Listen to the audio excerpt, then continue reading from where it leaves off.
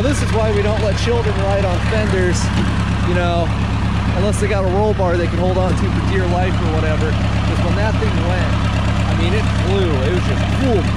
This thing was underneath that rear wheel.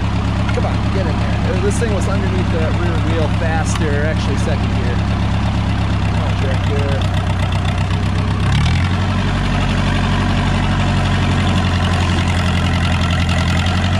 This thing was underneath that rear wheel before I even realized what was happening to it.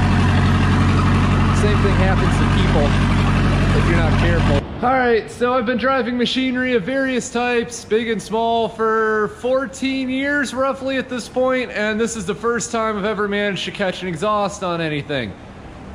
I'm glad I made it as far as I did, and I'm glad that nothing majorly bad happened. Now, this is an important lesson in why when you build exhaust systems for things like farm machinery, it's important that you use relatively thin wall pipe for this. You don't use like Schedule 40 steel pipe that you happen to have laying around your welding shop, because in a situation where something like this hits a tree branch, something has to give, and either it's going to be this pipe or you'll shear the exhaust manifold off the tractor, like break off the part where the pipe goes into or something. And this is pretty much the best we can hope for.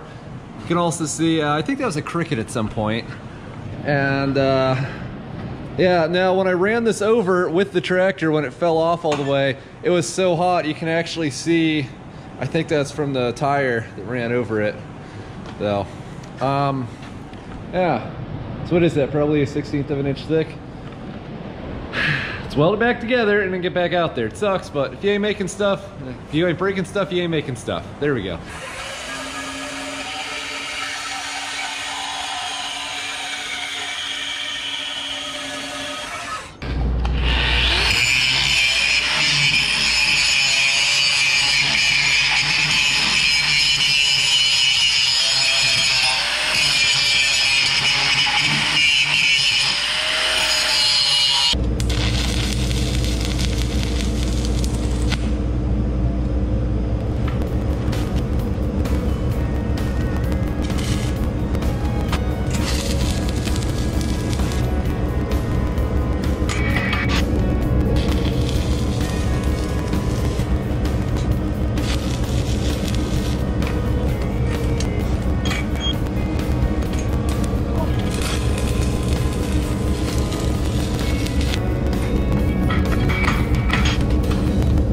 So yesterday, man, am I happy with the way that yesterday went.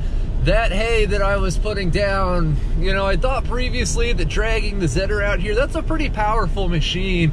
It's actually disproportionately high horsepower for the physical size of the unit, so that's one thing that makes it a really good hay tractor.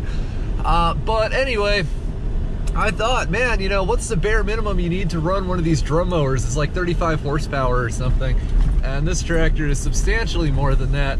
So this is really like probably too much tractor to be using on this, but am I glad that I had it yesterday, because this thing chugging along, it was making that tractor grunt, even though we were only in first gear high range, so sixth gear really.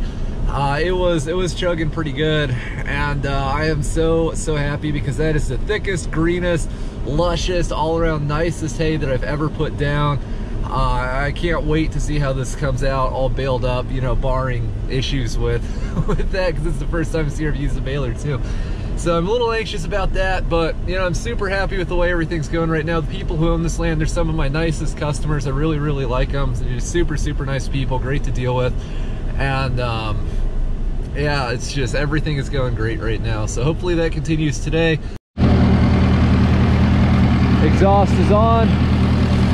And I fueled up the tractor and only drank about a gallon an acre yesterday, at least by my math.